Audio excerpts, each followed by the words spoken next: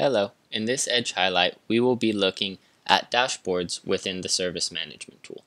Dashboards are an easy way to view a wide variety of information including graphs, lists, and more.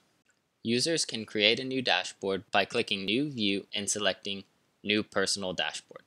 Dashboards can be 3 fields by 3 fields and have either a vertical or horizontal orientation.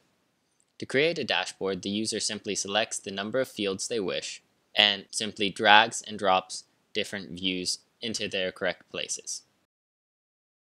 Users can choose to mix and match views from different roles to create the perfect dashboard.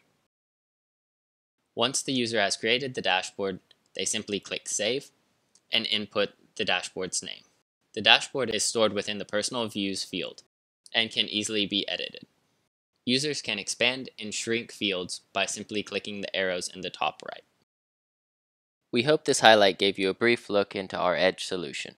If you wish to learn more, have a look at one of our other highlight videos or visit our website at efecte.com. Please feel free to contact us if you have any questions or would like to request a demo.